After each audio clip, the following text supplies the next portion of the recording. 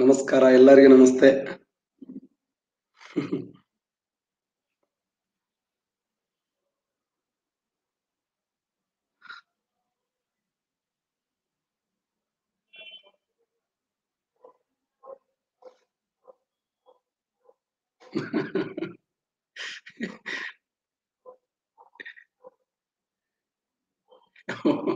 ಯಪ್ಪ ಯಪ್ಪ.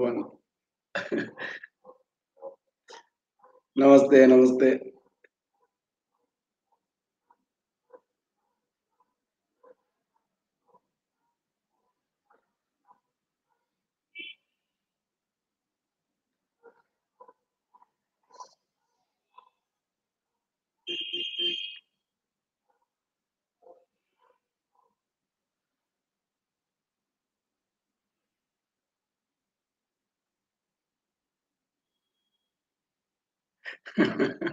ಶಿವಪ್ಪ ಸುಮ್ ಕೇಳು ಪಾಠ.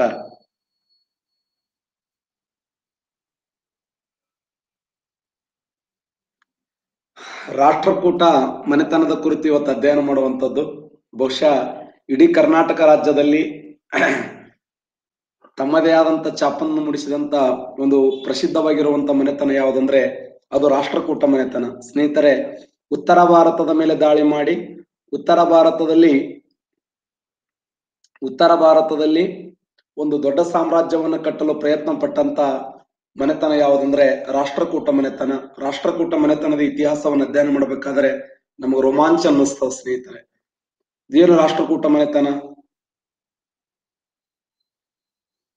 ಚಾಲುಕ್ಯರ ನಂತರ ಕರ್ನಾಟಕವನ್ನು ಆಳಿದಂತ ಒಂದು ಪ್ರಸಿದ್ಧವಾಗಿರುವಂತ ಮನೆತನ. ಕಾಲಾವಧಿ 753ರಿಂದ 973ರವರೆಗೆ ಈ ಮನೆತನದ ಕಾಲಾವಧಿ. ಬಾದಾಮಿ ಚಾಲುಕ್ಯರ ಆಡಳಿತವನ್ನು ಕೊನೆಗಾಣಿಸಿ ಅಧಿಕಾರಕ್ಕೆ ಬಂದಂತ ಒಂದು ಮನೆತನ ಯಾವುದಂದ್ರೆ ಅದು ರಾಷ್ಟ್ರಕೂಟ ಮನೆತನ.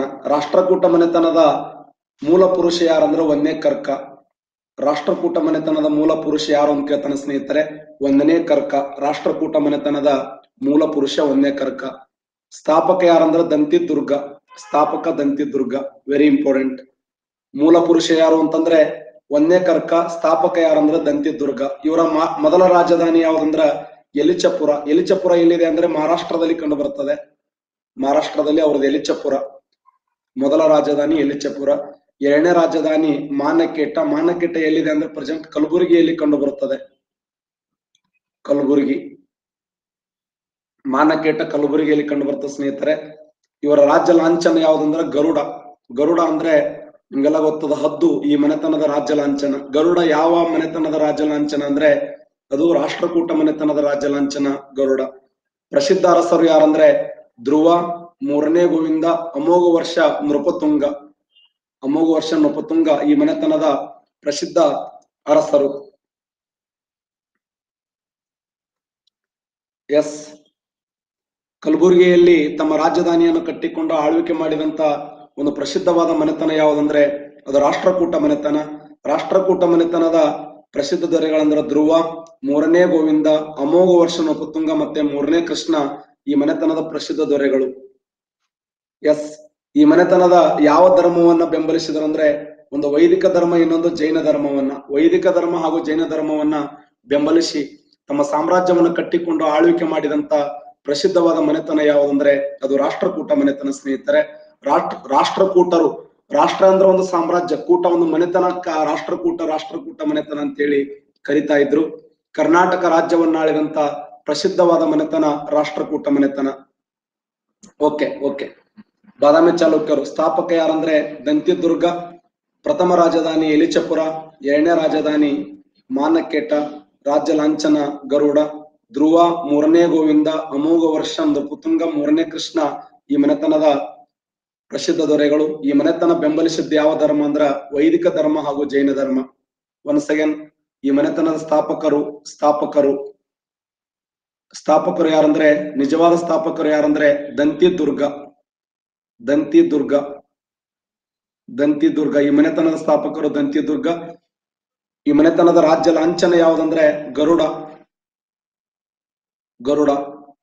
PC ಹಿಂಗೆ ಕೇಳ್ತಾನೆ ಕ್ವಶನ್, ಗರುಡ ಯಾವ ರಾಜ್ಯ ಲಾಂಛನ? ಎಸ್ ಕೇಳ್ತಾನೆ, ಇಂಪಾರ್ಟೆಂಟ್ ಕೇಳ್ತಾನೆ. ಗರುಡ ರಾಜ್ಯ ಲಾಂಛನ. ರಾಜಧಾನಿ ಮಾನಕೇಟ, ಮಾನಕೇಟ ರಾಜ್ಯ ಲಾಂಛನ, ಮಾನಕೇಟ ರಾಜ್ಯ ಲಾಂಛನ ಮಾನಕೇಟ. ಪ್ರಸಿದ್ಧ ದೊರೆ ಯಾರಂದ್ರೆ ಧ್ರುವ, ಮೂರನೇ ಗೋವಿಂದ, ಅಮೋಘ ವರ್ಷ ನಪುತುಂಗ, ಮತ್ತೆ ಮೂರನೇ ಕೃಷ್ಣ. ಯಾವ ಧರ್ಮವನ್ನು ಬೆಂಬಲಿಸ್ತಾರಂದ್ರೆ ವೈದಿಕ ಹಾಗೂ ಜೈನ ಧರ್ಮವನ್ನು ಬೆಂಬಲಿಸಿದರು. ಇವರು ಬೆಂಬಲಿಸಿದಂತ ಧರ್ಮ ಯಾವ್ದಂದ್ರ ವೈದಿಕ ಮತ್ತು ಜೈನ ಧರ್ಮ. ಓಕೆನಾ, ಮುಂದೆ ಹೋಗೋಣ, ನೋಟ್ ಮಾಡಿ.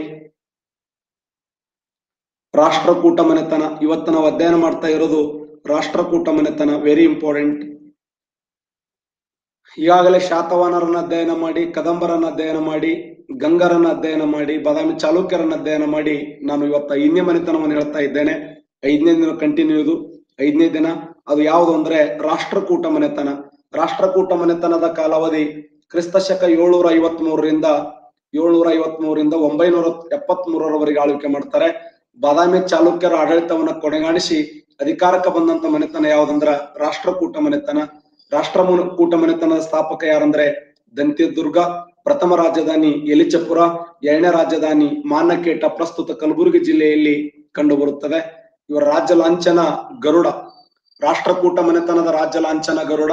ಪ್ರಸಿದ್ಧ ದೊರೆ ಯಾರಂದ್ರೆ ಧ್ರುವ, ಮೂರನೇ ಗೋವಿಂದ, ಅಮೋಘ ವರ್ಷ ನೃಪತುಂಗ.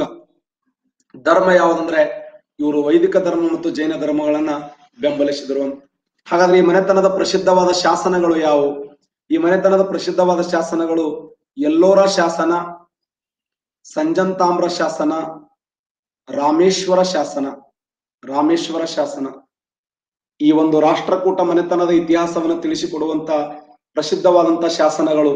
ಎಲ್ಲೋರ ಶಾಸನ ಒಂದು, ಎಲ್ಲೋರ ಶಾಸನ, ಎಲ್ಲೋರ ಶಾಸನ, ಸಂಜಂತಾಮ್ರ ಶಾಸನ, ಸಂಜಾಂತಾಮ್ರ ಶಾಸನ, ಇನ್ನೊಂದು ರಾಮೇಶ್ವರ ಶಾಸನ, ವೆರಿ ಇಂಪಾರ್ಟೆಂಟ್.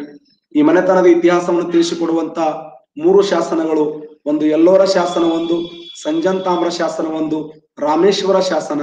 ಈ ಮನೆತನದ ಇತಿಹಾಸವನ್ನು ತಿಳಿಸಿಕೊಡುವಂತ ಪ್ರಧಾನವಾದ 3 ಶಾಸನಗಳು ಸ್ನೇಹಿತರೆ, 3 ಶಾಸನಗಳು ನೋಟ್ ಮಾಡಿ. ಈ ಮನೆತನದ ಪ್ರಸಿದ್ಧ ಕೇಂದ್ರಗಳು ಯಾವಂದ್ರ ಒಂದು ಅಜಂತ ಅನ್ನುವಂತ ಒಂದು, ಎಲ್ಲೋರ, ನಾಸಿಕ್, ಮಾನಕೇಟ, ಲಾತೂರು ಅಥವಾ ಲಟ್ಟೂರು ಅಂತ ಕರೀತಾರೆ. ಲಟ್ಟೂರು ಅಥವಾ ಲಾತೂರು, ಲಟ್ಟೂರು ಅಥವಾ ಲಾಟೂರು. ಲತ್ತೂರು ಎಲ್ಲಿದೆ ಅಂದ್ರೆ ಪ್ರೆಸೆಂಟ್ ಮಹಾರಾಷ್ಟ್ರದಲ್ಲಿ ಕಂಡು ಬರ್ತದೆ. ಲಟ್ಟೂರು ಅಥವಾ ಲಾತೂರು ಇವರು ಮನೆತನದ ಒಂದು ಮೂಲ ಪ್ರಮುಖ ಕೇಂದ್ರಗಳು.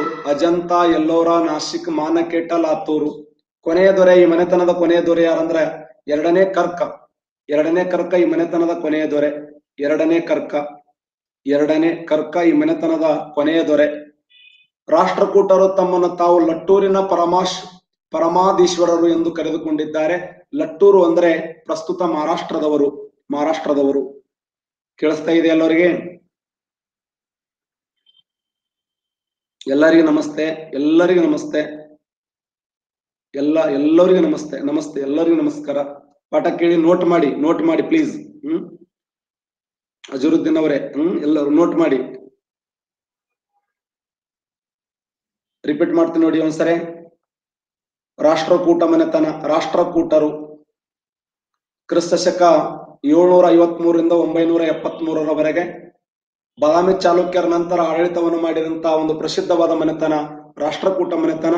ರಾಷ್ಟ್ರಕೂಟ ಮನೆತನ ಸ್ಥಾಪಕ ದಂತಿದುರ್ಗ. ಇವರ ಪ್ರಥಮ ರಾಜಧಾನಿ ಯಲಿಚಪುರ, 2ನೇ ರಾಜಧಾನಿ ಮಾನಕೇಟ. ಯಲಿಚಪುರ ಎಲ್ಲಿದೆ ಅಂದ್ರೆ ಮಹಾರಾಷ್ಟ್ರದಲ್ಲಿ ಕಂಡು ಬರುತ್ತದೆ. ಇವರ 2ನೇ ರಾಜಧಾನಿ ಮಾನಕೇಟ ಅಥವಾ ಮೊಳಕೇಡ್ ಅಂತ ಕರಿತೀವಿ. ಮಾನಕೇಟ ಅಥವಾ ಮೊಳಕೇಡ್. ರಾಜ್ಯ ಲಾಂಛನ ಯಾವ್ದಂದ್ರೆ ಗರುಡ. ಇವರ ರಾಜ್ಯ ಲಾಂಛನ. ಪ್ರಸಿದ್ಧ ದೊರೆ ಧ್ರುವ, ಮೂರನೇ ಗೋವಿಂದ, ಅಮೋಘ ವರ್ಷ ನೃಪತುಂಗ ಮತ್ತೆ 3ನೇ ಕೃಷ್ಣ ಈ ಮನೆತನದ ಪ್ರಸಿದ್ಧ ದೊರೆಗಳು.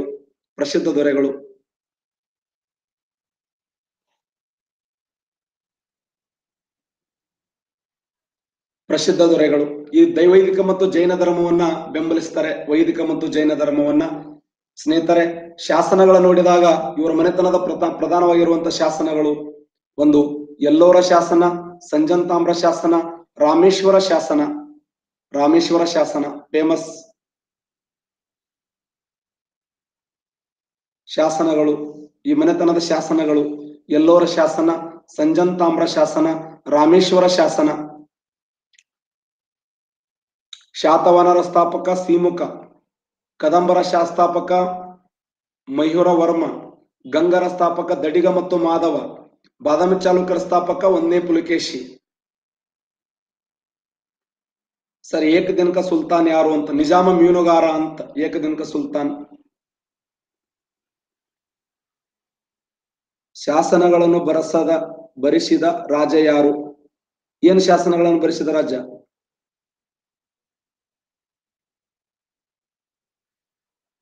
ಪಾಠ ಕೇಳಿ ಎಲ್ಲರೂ.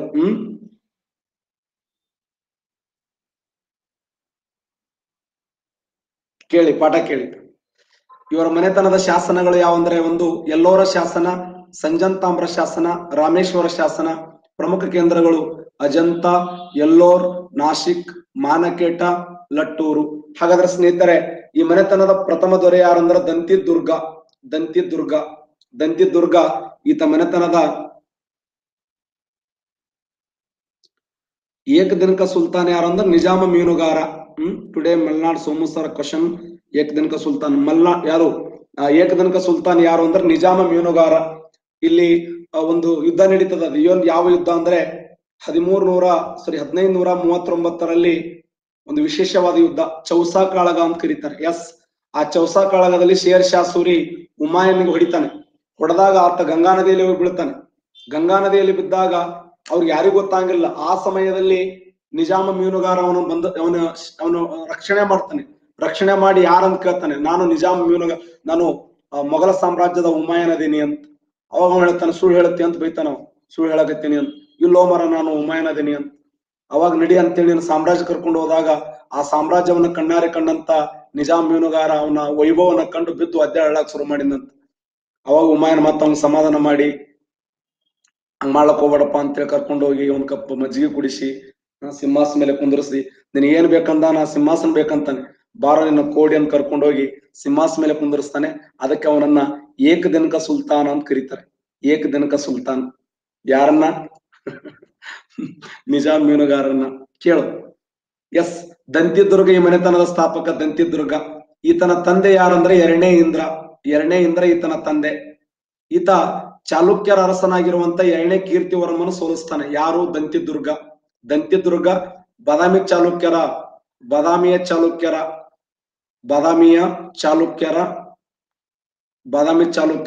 2ನೇ ಕೀರ್ತಿವರ್ಮನನ್ನು ಸೋಲಿಸಿ ಅಧಿಕಾರಕ್ಕೆ ಬಂದನು ಅಂತ.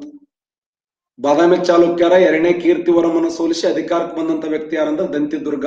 ನಂತರ ಪಲ್ಲವರ ನಂದಿವರ್ಮ, ಪಾಂಡ್ಯರು, ಚೋಳರನ್ನ, ಲಾಟರನ್ನ ಸೋಲಿಸ್ತಾನೆ. ಈತನಿಗೆ ಶ್ರೀ ಪೃಥ್ವಿ ವಲ್ಲಭ ಅನ್ನುವಂತ ಬಿರುದಿತ್ತು, ಮಹಾರಾಜಾದಿ ರಾಜ ಅನ್ನುವಂತ ಬಿರುದಿತ್ತು, ಖಡ್ಗಾವಲೋಕ ಅನ್ನುವಂತ ಬಿರುದಿತ್ತು, ರಾಜ ಪರಮೇಶ್ವರ ಎಂಬ ಬಿರುದುಗಳಿದ್ದವು. ಸ್ನೇಹಿತರೆ, ಈ ಮನೆತನದ ನಿಜವಾದ ಸ್ಥಾಪಕ ಯಾರು ಅಂತಂದ್ರೆ, ಹೇಳ್ತೇನೆ ಕೇಳಿ. ಈ ಮನೆತನದ ನಿಜವಾದ ಸ್ಥಾಪಕ ಯಾರು ಅಂದ್ರೆ ದಂತಿದುರ್ಗನ ತಂದೆ ಯಾರು ಅಂದ್ರೆ 2ನೇ ಇಂದ್ರ. ಈತ ಏನ್ ಮಾಡ್ತಾನೆ, ಇಲ್ಲಿ ಏನ್ ಇಂಪಾರ್ಟೆಂಟ್ ಅಂದ್ರೆ, ಈ ಮನೆತನ ಸ್ಥಾಪಕ ಈತ ಯಾರನ್ನ ಸೋಲಿಸ್ತಾನಂದ್ರೆ ಬಾದಾಮಿ ಚಾಲುಕ್ಯರ ಕೊನೆಯ ದೊರೆಯಾಗಿರುವಂತ 2ನೇ ಕೀರ್ತಿವರ್ಮನ ಸೋಲಿಸ್ತಾನೆ. 2ನೇ ಕೀರ್ತಿವರ್ಮನ ಸೋಲಿಸಿ ಅಧಿಕಾರಕ್ಕೆ ಬಂದನು. ನಂತರ ಪಲ್ಲವರ ನಂದಿವರ್ಮ, ಪಾಂಡ್ಯರನ್ನ, ಚೋಳರನ್ನ, ಲಾಟರನ್ನ ಸೋಲಿಸ್ತಾನೆ. ಈತನಿಗಿರುವ ಪ್ರಸಿದ್ಧವಾದ ಬಿರುದು ಏನಂದ್ರೆ ಶ್ರೀ ಪೃಥ್ವಿ ವಲ್ಲಭ, ಮಹಾರಾಜಾದಿ ರಾಜ, ಖಡ್ಗಾವಲೋಕ, ರಾಜ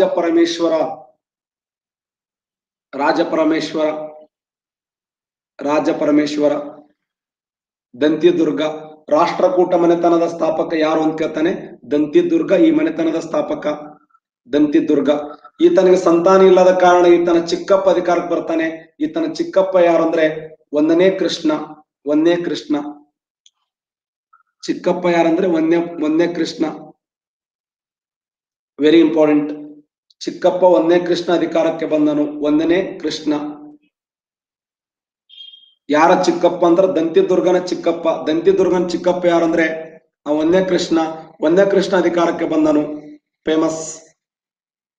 ಈತನ ತಂದೆ ದಂತಿದುರ್ಗ. ಮುಂದೆ ಹೋಗಲಾ? ಓಕೆ 1ನೇ ಕೃಷ್ಣ ಅಧಿಕಾರಕ್ಕೆ ಬಂದನು. 1ನೇ ಕೃಷ್ಣನ ಕಾಲಾವಧಿ 756ರಿಂದ 776ರವರೆಗೆ ಒಂದೇ ಕೃಷ್ಣನ ಕಾಲಾವಧಿ. ಒಂದೇ ಕೃಷ್ಣನ ಸಾಧನೆ, ಒಂದು ಸಾಧನೆ ಏನು ಸ್ನೇಹಿತರಂದ್ರೆ ಈತ ಎಲ್ಲೋರದಲ್ಲಿ ಕೈಲಾಸನಾಥ ದೇವಾಲಯ ಕಟ್ಟಿಸಿದ ಒಂದು ಸಾಧನೆ. ಎಲ್ಲೋರದಲ್ಲಿ ಕೈಲಾಸನಾಥ ದೇವಾಲಯ ಕಟ್ಟಿಸ್ತಾನೆ. ಕೈಲಾಸನಾಥ ದೇವಾಲಯ ಫೇಮಸ್. ಈತ ಎಲ್ಲೋರದಲ್ಲಿ ಕೈಲಾಸನಾಥ ದೇವಾಲಯ, ಇದು ನೆನಪಿಡಿ, ಇಂಪಾರ್ಟೆಂಟ್.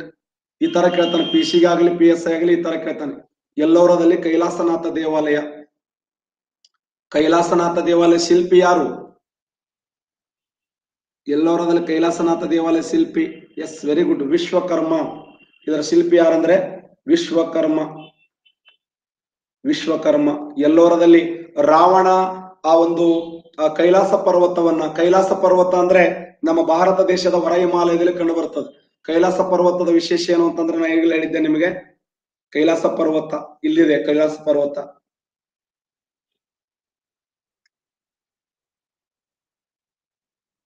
ಇದು ನಮ್ಮ ಭಾರತ ದೇಶ.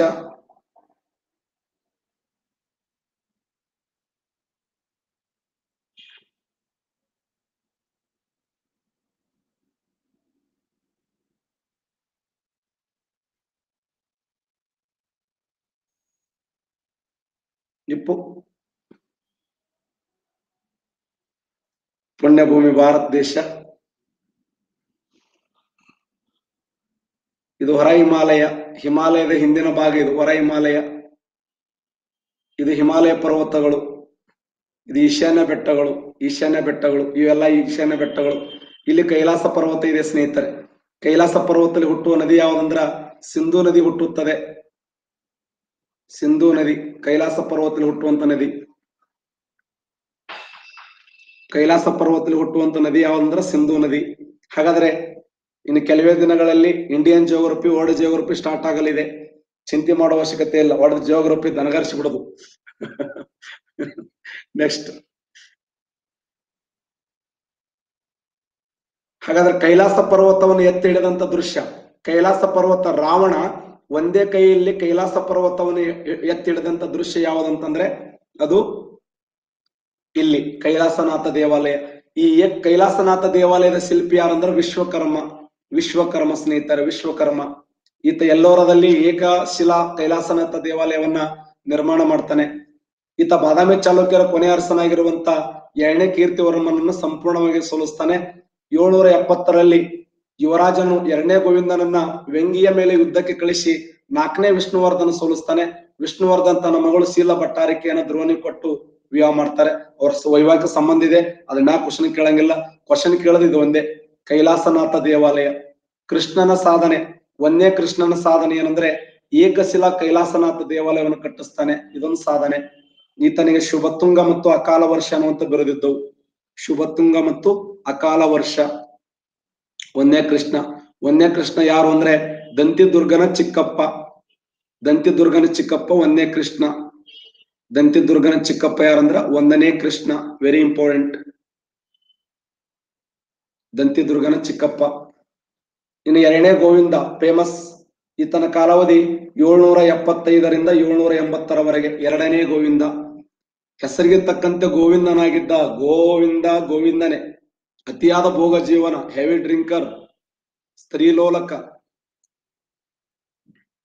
Heavy drinker. 2ನೇ ಗೋವಿಂದ ಹೆಸರಿಗೆ ತಕ್ಕಂತೆ ಗೋವಿಂದನಾಗಿದ್ದ. ಗೋವಿಂದ. ಈತ ಅತಿಯಾದ ಭೋಗ ಜೀವಿಯಾಗಿದ್ದು ಈತನಿಗೆ ಜಗತ್ತುಂಗ, ಪ್ರಭಾತ ವರ್ಷ, ಪ್ರತಾಪಲೋಕ ಅನ್ನುವಂತ ಬಿರುದುಗಳಿದ್ದು. ಎಲ್ಲ ಸುಳ್ಳು ಬಿರುದುಗಳು, ಅಷ್ಟು ಪರ್ಫೆಕ್ಟ್ ಬಿರುದುಗಳಲ್ಲ ಇವು. ಈತನ ಆಡಳಿತ ಕೊನೆಗೊಳಿಸಿ ಈತನ ಅಧಿಕಾರ ಸಹೋದರವಾಗಿರುವಂತ ಧ್ರುವ ಅಧಿಕಾರಕ್ಕೆ ಬರ್ತಾನೆ. ಧ್ರುವ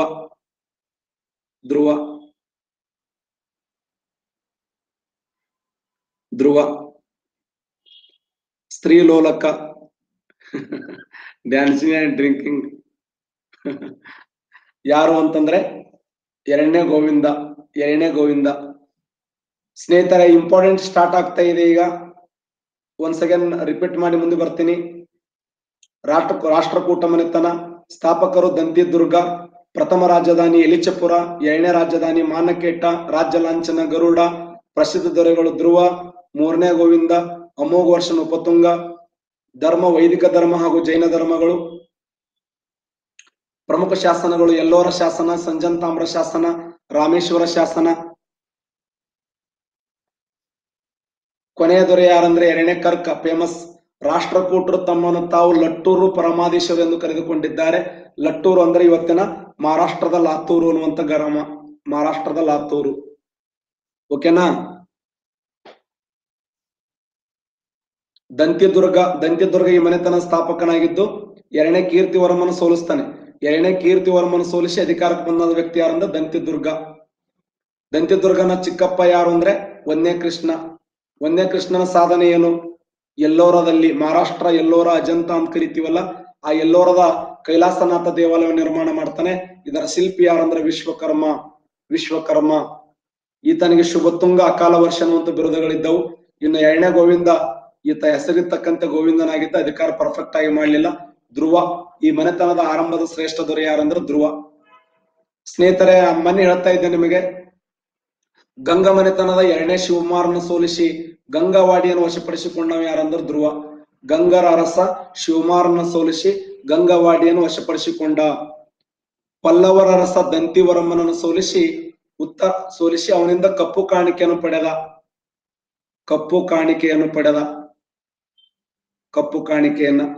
ಗಂಗರ ಅರಸ ಶಿವಕುಮಾರನನ್ನು ಸೋಲಿಸಿ ಗಂಗಾವಾಡಿಯನ್ನು ವಶಪಡಿಸಿಕೊಂಡ. Point number 1. ಪಲ್ಲವರ ಅರಸ ದಂತಿವರ್ಮನನ್ನು ಸೋಲಿಸಿ ಅವರಿಂದ ಕಪ್ಪು ಕಾಣಿಕೆಯನ್ನು ಪಡಿತಾನೆ. ಉತ್ತರ ಭಾರತದಲ್ಲಿ ಗುರ್ಜರ ಪ್ರತಿಹಾರ ಅರಸ ವತ್ಸರಾಜನನ್ನು ಝಾನ್ಸಿಯ ಬಳಿ ಸೋಲಿಸ್ತಾನೆ. ಝಾನ್ಸಿ ರಜಿ, ವತ್ಸರಾಜನನ್ನ ಝಾನ್ಸಿಯ ಬಳಿ ಸೋಲಿಸ್ತಾನೆ. ಈತ ಗೌಡ ದೇಶದ ಧರ್ಮಪಾಲನ ಸೋಲಿಸ್ತಾನೆ. ಸ್ನೇಹಿತರೆ, ಮೊಟ್ಟ ಮೊದಲ ಬಾರಿಗೆ ಉತ್ತರ ಭಾರತದ ಮೇಲೆ ದಾಳಿ ಮಾಡಿ ಉತ್ತರ ಭಾರತ ಅರಸರಿಂದ ಕಪ್ಪು ಕಾಣಿಕೆಯನ್ನು ಪಡೆದ ದೊರೆಗಳು ಇವರು. ಉತ್ತರ ಭಾರತ ಮೇಲೆ ಅಟ್ಯಾಕ್ ಮಾಡಿ, ಉತ್ತರ ಭಾರತ ಮೇಲೆ ದಾಳಿ ಮಾಡಿ ಉತ್ತರ ಭಾರತ ಅರಸರಿಂದ ಕಪ್ಪು ಕಾಣಿಕೆಯನ್ನು ಪಡೆದಂತ ದೊರೆಗಳು ಯಾರಂದ್ರೆ ಇವರೇಗಳೇ. ಯಾರು? ಧ್ರುವ ಉತ್ತರ ಭಾರತದಲ್ಲಿ ಗುರ್ಜರ ಪ್ರತಿಹಾರ ಅರಸ ವತ್ಸರಾಜನನ್ನು ಸೋಲಿಸಿ ಅವನಿಂದ ಕಪ್ಪು ಕಾಣಿಕೆಯನ್ನು ಪಡೆದ. ಈತ ಗೌಡ ದೇಶದ ಧರ್ಮಪಾಲನ ಸೋಲಿಸ್ತಾನೆ. ಗೌಡ ದೇಶದ ಧರ್ಮಪಾಲ. ಇನ್ನ ಕನೋಜದ ದೊರೆ ಇಂದ್ರಾಯುಧನಿಂದ ಕಪ್ಪು ಕಾಣಿಕೆಯನ್ನು ಪಡೆದುಕೊಂಡ. ಇಂದ್ರಾಯುಧನಿಂದ ಕಪ್ಪು ಕಾಣಿಕೆಯನ್ನು ಪಡೆದುಕೊಂಡ. ಈತ ಧ್ರುವ ಸಮುದ್ರ ಎಂಬ ನಗರ ನಿರ್ಮಿಸಿದ. Very important. ದ್ವಾರ ಸಮುದ್ರದ ಅಥವಾ ಹಳೆಬೀಡು ಅನ್ನುವಂತ ನಗರವನ್ನು ನಿರ್ಮಾಣ ಮಾಡಿದವರು ಧ್ರುವ. ಇವತ್ತೇನ ಹಾಸನ್ ಜಿಲ್ಲೆ ಅಂತ ಕರಿತೀವಲ್ಲ, ಹಾಸನ್ ಜಿಲ್ಲೆಯಲ್ಲಿ ಹಳೆಬೀಡು ನಗರವನ್ನ ಈತ ಧ್ರುವ ಸಮುದ್ರ ಎಂಬ ನಗರ. ಆ ಹಳೆಬೀಡಿನ ಮೊದಲ ಹೆಸರು ಏನಂದ್ರೆ ಧ್ರುವ ಸಮುದ್ರ. ನೆನಪಿಡಿ, ಹಳೆಬೀಡಿನ ಮೊದಲ ಹೆಸರು ಧ್ರುವ ಸಮುದ್ರ. ಧ್ರುವ ಸಮುದ್ರ ಅಂದ್ರು ಒಂದೇ, ದ್ವಾರ ಸಮುದ್ರ ಅಂದ್ರು ಒಂದೇ, ಹಳೆಬೀಡು ಅಂದ್ರು ಒಂದೇ. ಹಳೆಬೀಡು, ದ್ವಾರ ಸಮುದ್ರ, ಧ್ರುವ. ಈತ ಧ್ರುವ ಸಮುದ್ರ ಎಂಬ ನಗರವನ್ನು ನಿರ್ಮಿಸ್ತಾನೆ. ದ್ವಾರ ಸಮುದ್ರ ಅಥವಾ ಹಳೆಬೀಡು. ಈತನಿಗೆ ಧಾರಾವರ್ಷ, ಕಾಳವಲ್ಲಭ, ಶ್ರೀವಲ್ಲಭ, ನರೇಂದ್ರ ದೇವ ಅನ್ನುವಂತ ಬಿರುದುಗಳಿದ್ದವು. Very important. ಈತನ ಪ್ರಸಿದ್ಧವಾಗಿರುವಂತ ಬಿರುದುಗಳು 1 ಧಾರಾವರ್ಷ, ಕಾಳವಲ್ಲಭ, ಶ್ರೀವಲ್ಲಭ, ನರೇಂದ್ರ ದೇವ ಅನ್ನುವಂತ ಬಿರುದುಗಳಿದ್ದವು. ಸೋಮು ಮೇಟಿಯವರೇ ವಿಡಿಯೋ ಕ್ಲಾಸ್ ಯಾವಾಗ ಮಾಡ್ತೀರಾ ಸರ್? ಮಾಡ್ತೀನಿ. ವಿಡಿಯೋ ಕನ್ಫರ್ಮ್ ಆಗ್ಲಿ, ಒಂದು 15 ತಿಂಗಳ ಮುಗಿಸ್ತೀನಿ. ವಿಚಾರ ಮಾಡಕ್ ಹೋಗ್ಬೇಡ. 321 ವಿಧಿ ಅದಾವು. 321 ವಿಧಿ ಬ್ಯಾಪೆಟ್ ಹೇಳ್ಬಿಡ್ತೀವಿ. ಸುಮ್ಮಿರು, ಒಟ್ಟ ವಿಚಾರ ಮಾಡ್ಬೇಡ. ಅಲ್ಲಿ ನೋಡಿ, ಹಿಸ್ಟ್ರಿ ಕಲಿ ಮೊದಲು ಚಂದಾಗಿ. ಧಾರಾವರ್ಷ, ಕಾಳವಲ್ಲಭ, ಶ್ರೀವಲ್ಲಭ, ನರೇಂದ್ರ ದೇವ. ಧಾರಾವರ್ಷ, ಕಾಳವಲ್ಲಭ, ಶ್ರೀವಲ್ಲಭ, ನರೇಂದ್ರ ದೇವ. ಇದು ಯಾರ ಬಿರುದುಗಳಾಗಿದ್ದು ಅಂದ್ರೆ ಧ್ರುವನ ಬಿರುದುಗಳಾಗಿದ್ದವು. ಧ್ರುವ ವೆರಿ ಇಂಪಾರ್ಟೆಂಟ್. ಧ್ರುವ ಈ ಮನೆತನದ ಆರಂಭದ ಪ್ರಸಿದ್ಧ ದೊರೆ. ಧ್ರುವ ಧಾರಾವರ್ಷ, ಕಾಳವಲ್ಲಭ, ಶ್ರೀವಲ್ಲಭ, ನರೇಂದ್ರ ದೇವ. ನೆಕ್ಸ್ಟ್ 3ನೇ ಗೋವಿಂದ. ಸ್ನೇಹಿತರೆ, ವೆರಿ ಇಂಪಾರ್ಟೆಂಟ್. ಈ ಮನೆತನದ ಪ್ರಸಿದ್ಧ ದೊರೆಯಲ್ಲಿ ಇನ್ನೊಬ್ಬ ಮಹಾನ್ ವ್ಯಕ್ತಿ ಯಾರಂದ್ರೆ 3ನೇ ಗೋವಿಂದ.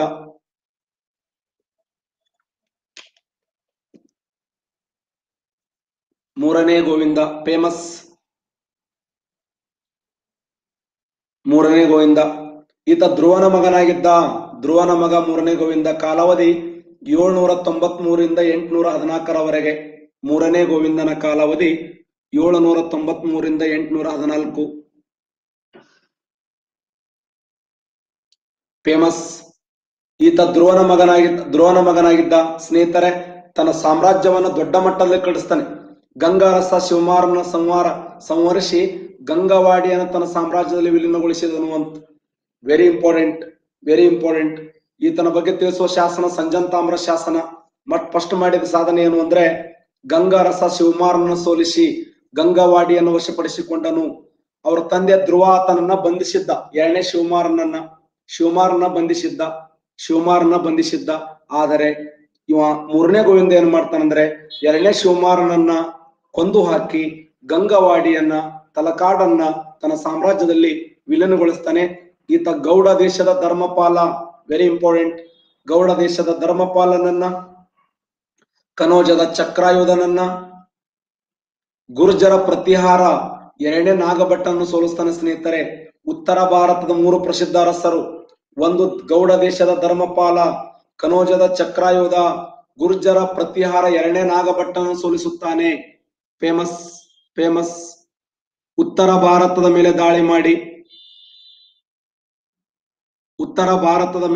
ಮಾಡಿ ಉತ್ತರ ಭಾರತದ 3 ಅರಸರನ್ನ, ಗೌಡ ದೇಶದ ಧರ್ಮಪಾಲನನ್ನ, ಕನೋಜದ ದೊರೆ ಚಕ್ರಾಯುಧನನ್ನ, ಗುರ್ಜರ ಪ್ರತಿಹಾರ ಎರಡನೇ ನಾಗಭಟ್ಟನನ್ನು ಸೋಲಿಸುವಲ್ಲಿ ಯಶಸ್ವಿಯಾದ. ಫೇಮಸ್. ಗೌಡ ದೇಶದ ಧರ್ಮಪಾಲನನ್ನ, ಕನೋಜದ ಚಕ್ರಾಯುಧನನ್ನ, ಗುರ್ಜರ ನಾಗಭಟ್ಟನ್ನು ಸೋಲಿಸ್ತಾನೆ. ಸ್ನೇಹಿತರೆ, ಈತ ಮಯೂರ ಬಂಡಿಯನ್ನ ತನ್ನ ರಾಜಧಾನಿಯನ್ನಾಗಿ ಮಾಡಿಕೊಂಡ. ಮಯೂರ ಬಂಡಿಯನ್ನ ಮೊದಲ ರಾಜಧಾನಿ ಮಾನಕೇಟ, ಈತನ ಎರಡನೇ ರಾಜಧಾನಿ ಮಯೂರ ಬಂಡಿ. ಈ ಮಯೂರ ಬಂಡಿ ಎಲ್ಲಿ ಬರುತ್ತೆ ಅಂದ್ರೆ ಉತ್ತರ ಪ್ರದೇಶದಲ್ಲಿ ಬರುತ್ತದೆ. ಫೇಮಸ್. ಉತ್ತರ ಪ್ರದೇಶದಲ್ಲಿ ಮಯೂರ ಬಂಡಿ. ಇವತ್ತೇನೋ ಗೌಡ ದೇಶ ಯಾವ ಊರು? ಗೌಡ ದೇಶ ಯಾವ ಊರು? ಗೌಡ ದೇಶ ಯಾರು ಹೇಳ್ತೀರಿ? ಅವತ್ತಿನ ಗೌಡ ದೇಶ ಪ್ರಸ್ತುತ. ಎಕ್ಸಲೆಂಟ್. ವೆಸ್ಟ್ ಬಂಗಾಳ, ಪಂಜಾಬವನ್ನ ಗೌಡ ದೇಶ ಅಂತ ಕರೀತಿದ್ರು. ರೈಟ್. ಗೌಡ ದೇಶದ ಧರ್ಮಪಾಲನನ್ನ, ಕನೋಜದ ಚಕ್ರಾಯುಧನನ್ನ, ಗುರ್ಜರ ಪ್ರತಿಹಾರನ ಸೋಲಿಸುವಲ್ಲಿ ಯಶಸ್ವಿಯಾದ. ಯಾರು ಅಂತಂದ್ರೆ ಅದು ಮೂರನೇ ಗೋವಿಂದ. ಸ್ನೇಹಿತರೆ, ಅಷ್ಟೇ ಅಲ್ಲ ಈತನ ಬಗ್ಗೆ ತಿಳಿಸುವ ಶಾಸನ ಏನಂದ್ರೆ ಸಂಜಂತಾಮ್ರ ಶಾಸನ. ಈ ಸಂಜಂತಾಮ್ರ ಶಾಸನ ಪ್ರೆಸೆಂಟ್ ಮಾನಕೇಟದಲ್ಲಿದೆ. ಈ ಸಂಜಂತಾಮ್ರ ಶಾಸನದಲ್ಲಿ ಏನ್ ಹೇಳ್ತು ಅಂದ್ರೆ ಗೋವಿಂದ ಅಶ್ವಪಡೆ ಹಿಮಾಲಯದ ತೊರೆಗಳಲ್ಲಿ ಹರಿಯುತ್ತಿರೋ ನೀರನ್ನ ಸಮರ ಗಜಗಳು ಗಂಗಾ ನದಿಯ ನೀರನ್ನ ಕುಡಿದವು. ಉತ್ತರ ಭಾರತ ಹಿಮಾಲಯ ಪರ್ವತದವರೆಗೆ ತನ್ನ ಸಾಮ್ರಾಜ್ಯವನ್ನು ವಿಸ್ತರಿಸಿದ್ದ. ಕಲಬುರಗಿಯ ಮಾನಕೇಟದಿಂದ ಹಿಮಾಲಯ ಪರ್ವತದವರೆಗೆ ಹಿಮದಿಂದ ಹರಿದು ಬರುವ ನೀರನ್ನ ತನ್ನ ಕುದುರೆಗೆ ಕುಡಿಸಿದ. ಗಂಗಾ ನದಿಯಲ್ಲಿ ಆತನ ಆನೆಗಳು ಅಶ್ವಗಳು ಮಿಂದದ್ದವು. ನೀರು ಕುಡಿದು ಬಿದ್ದು ಅಡ್ಡಾಡತ್ತು ಆನೆಗಳು. ಎಷ್ಟು ಚಂದ, ಎಲ್ಲಿಂದ ಬಂದಿವಿ ಟೂರಿಗೆ ಅಂತೇಳಿ ಎತ್ತಣ ಮಾಮರ ಎತ್ತಣಕ್ಕೆ ಹೋಗಿಲಿ. ಎಲ್ಲಿ ದಕ್ಷಿಣ ಭಾರತ, ಎಲ್ಲಿ ಉತ್ತರ ಭಾರತ? ಉತ್ತರ ಭಾರತದ ಗಂಗಾ ನದಿಯಲ್ಲಿ ಆತನ ಆನೆಗಳು ಅಶ್ವಗಳು ಮಿಂದದ್ದವು. ಹಾಗಾದ್ರೆ ಹಿಮಾಲಯ ಪರ್ವತದಲ್ಲಿ ಕನ್ನಡದ ಧ್ವಜವನ್ನು ಹಾರಿಸಿದಂತ ಒಬ್ಬ ಕವಿ, ಹಿಮಾಲಯ ಪರ್ವತದಲ್ಲಿ ಕನ್ನಡದ ಧ್ವಜವನ್ನು ಹಾರಿಸಿದ ಅಂತ. ಎಲ್ಲಿ ಕಲಬುರಗಿ, ಎಲ್ಲಿ ಹಿಮಾಲಯ ಪರ್ವತ?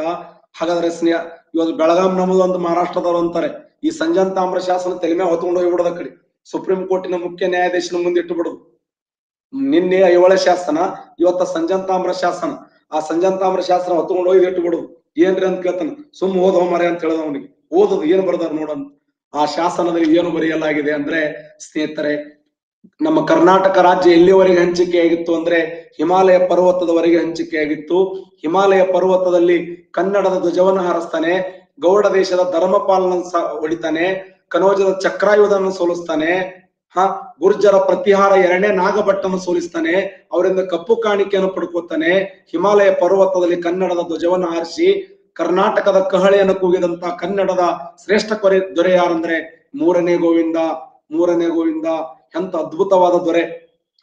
ನಾವು ರೂಮ್ ಬಿಟ್ಟು ಹೊರಗೆ ಬರ್ಲಾಕ ಅಂಜಿ ಸಾಯ್ತೀವಿ. ನಮ್ಮ ಊರಿಂದ ಕ್ಲಾಸಿ 3 ತಿಂಗಳಾಗಿರ್ತದೆ, ಯಾವ ಊರಿಗೆ ಹೋದೇವ ಅಂತಿರ್ತೀವಿ ನಾವು. ಆದ್ರೆ ಅವ ಎಲ್ಲಿ ಎತ್ತಣ ಮಾಮರ, ಎಲ್ಲಿ ದಕ್ಷಿಣ ಭಾರತ, ಎಲ್ಲಿ ಉತ್ತರ ಭಾರತ? ಸ್ನೇಹಿತರೆ, ಉತ್ತರ ಭಾರತದ ಮೇಲೆ ದಾಳಿ ಮಾಡಿ ಉತ್ತರ ಭಾರತ ಎಲ್ಲ ಅರಸರನ್ನು ಸೋಲಿಸಿ ಆತನಿಂದ ಕಪ್ಪು ಕಾಣಿಕೆಯನ್ನು ಪಡ್ಕೊಂಡ ಅಂದ್ರೆ ಒಬ್ಬ ಬಲಾಢ್ಯದವರು ಯಾರಾಗಿದ್ರು ಅಂದ್ರೆ ಮೂರನೇ ಗೋವಿಂದ. ಅಷ್ಟೇ ಅಲ್ಲ ಈತನ ಬಗ್ಗೆ ತಿಳಿಸುವುದು ಇನ್ನೊಂದು ಶಾಸನ ಇದೆ, 805ರ ಶಾಸನ ಅಂತ. ಆ 805ರ ಶಾಸನ ಹೇಳ್ತದೆ, ಮೂರನೇ ಗೋವಿಂದ ಪಲ್ಲವರಿಂದ ಋಷಭವನ್ನು ವಶಪಡಿಸಿಕೊಂಡ. ಪಲ್ಲವರಿಂದ ಋಷಭ ಅವರ ರಾಜ್ಯ ಲಾಂಛನ, ಪಲ್ಲವರಿಂದ ಋಷಭವನ್ನ ಅಬುಕ್ಕಂದ, ಚಾಲುಕ್ಯರಿಂದ ವರಹವನ್ನ ಅಬುಕ್ಕಂದ, ಪಾಂಡ್ಯರಿಂದ ಮತ್ಸ್ಯವನ್ನ ಅಬುಕ್ಕಂದ, ಚೋಳರಿಂದ ವ್ಯಾಘ್ರವನ್ನ ಅಬುಕ್ಕಂದ, ಗಂಗರಿಂದ ಗಜವನ್ನ ಅಬುಕ್ಕಂದ. ಅಬುಕ್ಕಂದ್ರೆ ಏನು? ವಶಪಡಿಸಿಕೊಂಡ, ವಶಪಡಿಸಿಕೊಂಡ. Very important. ದಕ್ಷಿಣ ಭಾರತ ಅರಸರು, ಈ ಉತ್ತರ ಭಾರತ ಅರಸರು ಕಂಪ್ಲೀಟ್ ಆಯ್ತು. ದಕ್ಷಿಣ ಭಾರತ ಅರಸರು ಯಾರಿಂದ? ಪಲ್ಲವರಿಂದ, ಪಲ್ಲವರಿಂದ, ಪಲ್ಲವರಿಂದ ಋಷಭವನ್ನ ಅವರ ರಾಜ್ಯ ಲಾಂಛನ. ಒಂದು ಸಾರಿ ಋಷಭವನ್ನ, ಋಷಭವನ್ನ ಅವರ ರಾಜ್ಯ ಲಾಂಛನ ವಶಪಡಿಸಿಕೊಂಡು ಮೇಲೆ ಮುಗಿತು. ಪಲ್ಲವರಿಂದ ಋಷಭವನ್ನ, ಚಾಲುಕ್ಯರಿಂದ ವರಹವನ್ನ, ಚಾಲುಕ್ಯ ರಾಜಧಾನಿ ವರಹ, ಪಾಂಡ್ಯರ ರಾಜ್ಯ ಲಾಂಛನ ಮತ್ಸ್ಯ, ಚೋಳರಿಂದ ವ್ಯಾಘ್ರವನ್ನ, ಗಂಗರಿಂದ ಮದಗಜವನ್ನು ವಶಪಡಿಸಿಕೊಂಡ. ಎಸ್, ನೆನಪಿಡಿ, ವೆರಿ ಇಂಪಾರ್ಟೆಂಟ್, ವೆರಿ ಇಂಪಾರ್ಟೆಂಟ್. ಪಲ್ಲವರಿಂದ ಋಷಭವನ್ನ, ಚಾಲುಕ್ಯರಿಂದ ವರಹವನ್ನ, ಪಾಂಡ್ಯರಿಂದ ಮತ್ಸ್ಯವನ್ನ, ಚೋಳರಿಂದ ವ್ಯಾಘ್ರವನ್ನ, ಗಂಗರಿಂದ ಗಜವನ್ನು ವಶಪಡಿಸಿಕೊಂಡಂತ ದೊರೆ ಯಾರು ಅಂದ್ರೆ ಆತ ಮೂರನೇ ಗೋವಿಂದ. Very famous. ಉತ್ತರ ಭಾರತದ ಅರಸ ನಾಗಭಟ್ಟನ, ಗುರ್ಜರ ಎರಡನೇ ನಾಗಭಟ್ಟನನ್ನ, ಕನೋಜದ ಚಕ್ರಾಯುಧನನ್ನ ಹೋದ, ಗೌಡ ದೇಶದ ಧರ್ಮಪಾಲನ ಸೋಲಿಸಿದ.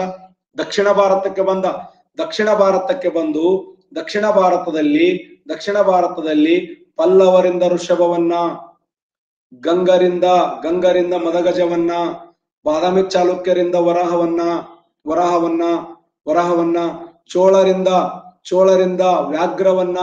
ಚೋಳರಿಂದ ವ್ಯಾಘ್ರವನ್ನ, ಪಾಂಡ್ಯರಿಂದ ಮತ್ಸ್ಯವನ್ನ, ಪಾಂಡ್ಯರಿಂದ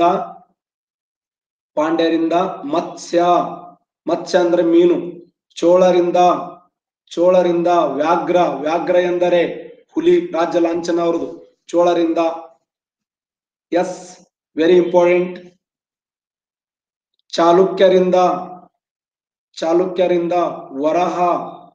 ಚಾಲುಕ್ಯರಿಂದ ವರಹವನ್ನ, ಗಂಗರಿಂದ ಮದ ಏರಿದ ಆನೆ, ಮದಗಜವನ್ನ, ಗಂಗರಿಂದ ಮದಗಜವನ್ನ, ಚಾಲುಕ್ಯರಿಂದ ವರಹವನ್ನ, ಚೋಳರಿಂದ ವ್ಯಾಘ್ರವನ್ನ, ಪಾಂಡ್ಯರಿಂದ ಮತ್ಸ್ಯವನ್ನ. ಫೇಮಸ್. ಇನ್ನೊಬ್ಬರು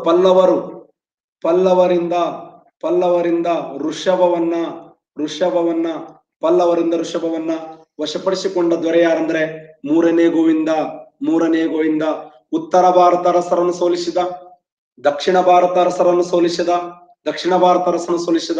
ಈತನ ಹವಾ ಎಲ್ಲಿವರೆಗೆ ಮೇಂಟೈನ್ ಆಗಿತ್ತು ಅಂದ್ರೆ ಶ್ರೀಲಂಕಾ ಹಾಗೂ ಕೇರಳದ ಅರಸರು, ಶ್ರೀಲಂಕಾದ ಅರಸರು ಕೇರಳ ಅರಸರು ಹೇಳ್ತಾರತ್ತ, ದಯವಿಟ್ಟು ನಮ್ಮ ಮೇಲೆ ದಾಳಿ ಮಾಡಕ್ ಹೋಗ್ಬೇಡ, ನಿನಗೆ ಇದ್ದಲ್ಲೇ ಕಪ್ಪು ಕಾಣಿಕೆ ಕೊಡ್ತೀವಿ, ದಯವಿಟ್ಟು ನಮ್ಮ ಮನಸ್ಸನ್ನ ಹಾಳು ಮಾಡಬೇಡ, ನಮ್ಮ ಮೇಲೆ ಬರಬೇಡಪ್ಪ ಅಂತ ಹೇಳಿ ಶ್ರೀಲಂಕಾ ಹಾಗೂ ಕೇರಳ ರಾಜ್ಯರು ರಿಕ್ವೆಸ್ಟ್ ಮಾಡ್ಕೊಂಡಿದ್ದರು ಅನ್ನೋದಾದ್ರೆ ಎಷ್ಟರ ಮಟ್ಟಿಗೆ ಆತ ಪ್ರಬಲನಾಗಿದ್ದನ್ನು ವಿಚಾರ ಮಾಡಿ. ಯಾರು? ಪ್ರಸಿದ್ಧ ದೊರೆಯಾಗಿರುವಂತ ಮೂರನೇ ಗೋವಿಂದ ಎಷ್ಟರ ಮಟ್ಟಿಗೆ ಆತ ಪ್ರಸಿದ್ಧಿಯಾಗಿದ್ದ? ಗಂಗರಿಂದ ಸರಿಯಾರು ಶ್ರೀಲಂಕಾದ ಅರಸರಿಂದ, ಕೇರಳದ ಅರಸರಿಂದ ಅಡ್ವಾನ್ಸ್ ಕಪ್ಪು ಕಾಣಿಕೆಯನ್ನು ಪಡ್ಕೊಂಡಿದ್ದ ಅಂದ್ರೆ ಆತ ಅಷ್ಟರ ಮಟ್ಟಿಗೆ ಪ್ರಸಿದ್ಧವಾಗಿದ್ದ ಅಂತ. ಎಸ್, ದೀಪವಂಶ ಅಂತ ಕರಿತೀವಿ ಸ್ನೇಹಿತರೆ. ವೆರಿ ಇಂಪಾರ್ಟೆಂಟ್ ನೋಡಿ. ಕೇರಳ ಹಾಗೂ ಶ್ರೀಲಂಕಾದಿಂದ ಕಪ್ಪು ಕಾಣಿಕೆಯನ್ನು ವಸೂಲಿ ಮಾಡಿದನು. ಚೋಳರ ಪ್ರಸಿದ್ಧವಾದ ಬಿರುದಾಗಿರುವಂತ ವೈರಮೇಘ ಎಂಬ ಬಿರುದನ್ನು ಧರಿಸಿಕೊಂಡನು. Very important. FDA ಕೇಳಿದ ಪ್ರಶ್ನೆ, ವೈರಮೇಘ ಎಂಬ ಬಿರುದು ಯಾರಿಗಿತ್ತು? ಇವ್ರು ಇಂಥವ್ರ ಮೇಲೆ ಪ್ರಶ್ನೆ ಕೇಳ್ತಾನೆ. ಸಮರ್ಥ ದೊರೆಗಳ ಮೇಲೆ ಬಿರುದು ಬರ್ತದೆ, ಅಸಮರ್ಥ ಅರಸರ ಮೇಲೆ ಕ್ವಶನ್ ಕೇಳಂಗಿಲ್ಲ, ಸಮರ್ಥ ಅರಸರ ಮೇಲೆ ಕ್ವಶನ್ ಆಗ್ತದೆ. ವೈರಮೇಘ ಇದು ಯಾರ ಬಿರುದಾಗಿತ್ತು ಅಂದ್ರೆ ಚೋಳರ ಬಿರುದಾಗಿತ್ತು. ಆ ಚೋಳರ ಬಿರುದಾಗಿರುವಂತ ವೈರಮೇಘ ಎಂಬ ಬಿರುದನ್ನು ಪಡೆದಂತ ವ್ಯಕ್ತಿ ಯಾರು ಅಂದ್ರೆ ಮೂರನೇ ಗೋವಿಂದ. ಈತನನ್ನ ಶ್ರೀವಲ್ಲಭ ಅನ್ನುವಂತ ಬಿರುದಿತ್ತು, ಜೀನವಲ್ಲಭ ಅನ್ನುವಂತ ಬಿರುದಿತ್ತು, ಪ್ರಭಾತ ವರ್ಷ ಅನ್ನುವಂತ ಬಿರುದಿತ್ತು, ನರೇಂದ್ರ ದೇವ, ಅಭುತ್ತ ವರ್ಷ, ಜೀನವಲ್ಲಭ, ಶ್ರೀವಲ್ಲಭ ಇದು ಯಾರ ಬಿರುದಗಳಾಗಿದ್ದು ಅಂದ್ರೆ ಅದರ ಇಂಪಾರ್ಟೆಂಟ್ ಬಿರುದು ಯಾವ ಅಂದ್ರೆ ವೈರಮೇಘ. ಮೂರನೇ ಗೋವಿಂದ ಫೇಮಸ್. ಮೂರನೇ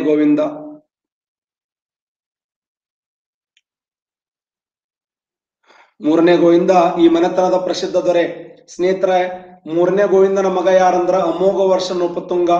ಅತ್ಯಂತ ಚಿಕ್ಕ ವಯಸ್ಸಿನಲ್ಲಿ ತನ್ನ ಮಗನನ್ನ ಅಧಿಕಾರಕ್ಕೆ ತರ್ತಾನೆ. ಯಾಕಂದ್ರೆ ನಾನು ದಾಳಿ ಮಾಡಕ್ ಹೋದ ಏನ್ರಾದ್ರೆ ಏನ್ ಯಾರ ಗತಿ, ಅದ್ರ ಜವಾಬ್ದಾರಿ ಯಾರು ಅಂತೇಳಿ ತನ್ನ ಅತ್ಯಂತ ಚಿಕ್ಕ ವಯಸ್ಸಿನಲ್ಲಿ ಅಧಿಕಾರಕ್ಕೆ ಬಂದಂತ ವ್ಯಕ್ತಿ ಯಾರಂದ್ರೆ ಅಮೋಘ ವರ್ಷ ನೃಪತುಂಗ.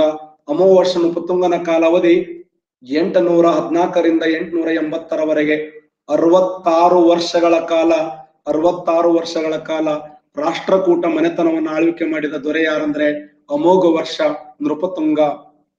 ಅಮೋಘ ವರ್ಷ ನೃಪತುಂಗ ಫೇಮಸ್.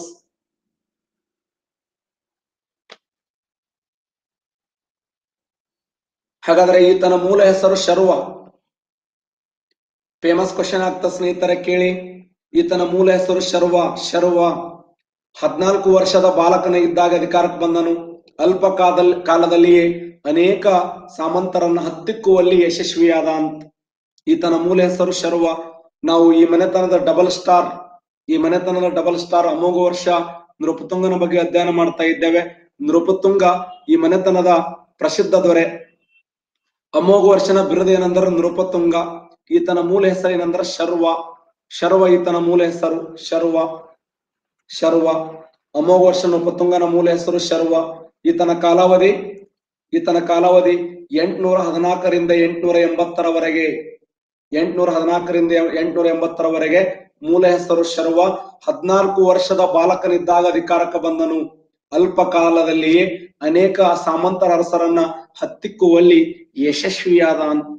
ಯಾರು ಅಂತಂದ್ರೆ ಆತ ಅಮೋಘ ವರ್ಷ ನೃಪತುಂಗ. ಹಾಗಾದ್ರೆ ಈತನ ಪ್ರಮುಖ ಸೇನಾಪತಿ ಯಾರಂದ್ರ ಬಂಕೇಶ. ಈತನ ಹೆಸರಿನಲ್ಲಿ ಬಂಕಾಪುರ ಎಂಬ ನಗರವನ್ನು ಕಟ್ಟಿದ. ಬಂಕಾಪುರ ಹಾವೇರಿ ಜಿಲ್ಲೆ ಬಂಕಾಪುರ. ಹಾವೇರಿ ಜಿಲ್ಲೆಯ ಬಂಕಾಪುರದಲ್ಲಿ ಪ್ರಸಿದ್ಧವಾದ ನವಿಲುಧಾಮ ಇದೆ ಸ್ನೇಹಿತರೆ.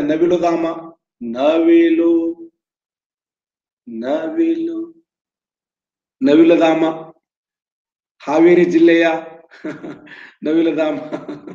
ಎಟ್ಟ ಅಭಿಮಾನಿ ಬಳಗ ನೋಡಿ ಅಲ್ಲ. ಎಸ್, ಹಾವೇರಿ ಜಿಲ್ಲೆಯ ನವಿಲುಧಾಮ ಕರ್ನಾಟಕ ರಾಜ್ಯದಲ್ಲಿ ಹಾವೇರಿ ಜಿಲ್ಲೆ. ಆ ನವಿಲುಧಾಮದ ವಿಶೇಷ ಏನು ಅಂತಂದ್ರೆ ಕರ್ನಾಟಕ ರಾಜ್ಯದಲ್ಲಿ 2 ನವಿಲುಧಾಮಗಳ ಸ್ನೇಹಿತರೆ. ಒಂದು ಹಾವೇರಿ ಜಿಲ್ಲೆಯ ಬಂಕಾಪುರ ನವಿಲುಧಾಮ, ಇನ್ನೊಂದು ಯಾವುದಂದ್ರೆ ಮಂಡ್ಯ ಜಿಲ್ಲೆಯ ಆದಿಚುಂಚನಗಿರಿ ನವಿಲುಧಾಮ. ಈತ ಪ್ರಮುಖ ಸೇನಾಧಿಪತಿ ಬಂಕೇಶ. ಈತನ ಹೆಸರಿನಲ್ಲಿ ಕಟ್ಟಿದಂತ ಊರು ಯಾವುದಂದ್ರ ಬಂಕಾಪುರ ಎಂಬ ನಗರವನ್ನ ನಿರ್ಮಾಣ ಮಾಡಲಾಗಿತ್ತು. ಫೇಮಸ್. ವೆಂಗಿವಳ್ಳಿ ಕದನದಲ್ಲಿ ವೆಂಗಿಯ ಚಾಲುಕ್ಯ 2ನೇ ವಿಜಯಾದಿತ್ಯನ ಸೋಲಿಸ್ತಾನೆ. ಯಾರು ಅಂದ್ರೆ ಅಮೋಘ ವರ್ಷ ನೃಪತುಂಗ. ಆಮೇಲೆ ಈತ ತನ್ನ ಮಕ್ಕಳಾಗಿರುವಂತ ಈತನಿಗೆ 4 ಜನ ಹೆಣ್ಮಕ್ಳು. 4 ಜನ ಹೆಣ್ಣು ಮಕ್ಕಳನ್ನ 4 ಸಾಮ್ರಾಜ್ಯಗಳಿಗೆ 3 ಸಾಮ್ರಾಜ್ಯ ಕೊಟ್ಟು ಮದುವೆ ಮಾಡ್ತಾನೆ. ಈತನ ವಿಶೇಷ ಏನಂದ್ರೆ ಯುದ್ಧ ಮಾಡದೆ ರಕ್ತ ಸಂಬಂಧದ ಮೂಲಕ ತನ್ನ ಸಾಮ್ರಾಜ್ಯವನ್ನು ಕಟ್ಟಿ ಬೆಳೆಸಿದಂತ ದೊರೆ. ರಕ್ತ ಸಂಬಂಧದ ಮೂಲಕ, ಇನ್ನೊಬ್ಬರ ಮೇಲೆ ಯುದ್ಧವನ್ನು ಮಾಡದೆ ರಕ್ತ ಸಂಬಂಧದ ಮೂಲಕ ತನ್ನ ಸಾಮ್ರಾಜ್ಯವನ್ನು ಕಟ್ಟಿ ಆಳ್ವಿಕೆಯನ್ನು ಮಾಡಿದ ದೊರೆ ಯಾರು ಅಂದ್ರೆ ಅದು ಅಮೋಘ ವರ್ಷ ನೃಪತುಂಗ. ಹಾಗಾದ್ರೆ ತನ್ನ ಮಗಳಾಗಿರುವಂತ ಚಂದ್ರಬಲ್ಲಭೆಯನ್ನ ಗಂಗರಾಸನಿಗೆ ಭೂತಗನೆ ಕೊಟ್ಟು ಮದುವೆ ಮಾಡುತ್ತಾಳೆ. ಚಂದ್ರಬಲ್ಲಭೆಯನ್ನ ಗಂಗರಾಸನಾಗಿರುವಂತ ಭೂತಗನಿಗೆ, ಇನ್ನ 2ನೇ ಮಗಳಾಗಿರುವಂತ ಶೀಲಮಹಾದೇವಿಯನ್ನ ವೆಂಗಿಯ ಚಾಲುಕ್ಯ ವಿಷ್ಣುವರ್ಧನನಿಗೆ 2ನೇ ಮಗಳು. ಎಸ್, ಚಂದ್ರಬಲ್ಲಭೆ. ಓಕೆ ಐಶ್ವರ್ಯ ಅವರೇ ನೋಟ್ ಮಾಡಿ. ಚಂದ್ರಬಲ್ಲಭೆ ಗಂಗರ 1ನೇ ಭೂತಗನಿಗೆ ಕೊಟ್ಟು ಮದುವೆ ಮಾಡ್ತಾನೆ. 2ನೇ ಮಗಳನ್ನ ಶೀಲಮಹಾದೇವಿಯನ್ನ ವೆಂಗಿಯ ಚಾಲುಕ್ಯ ವಿಷ್ಣುವರ್ಧನ ಕೊಟ್ಟು ಹಂಪರಿಯುತ್ತಾನೆ. 3ನೇ ಮಗಳು ಸಮ್ಮಕ್ಕಳನ್ನ ಪಲ್ಲವರ ನಂದಿವರ್ಮನೆ ಕೊಟ್ಟು ಹಂಪರಿಯುತ್ತಾನೆ. 4 ಹೆಣ್ಣು ಮಕ್ಕಳನ್ನ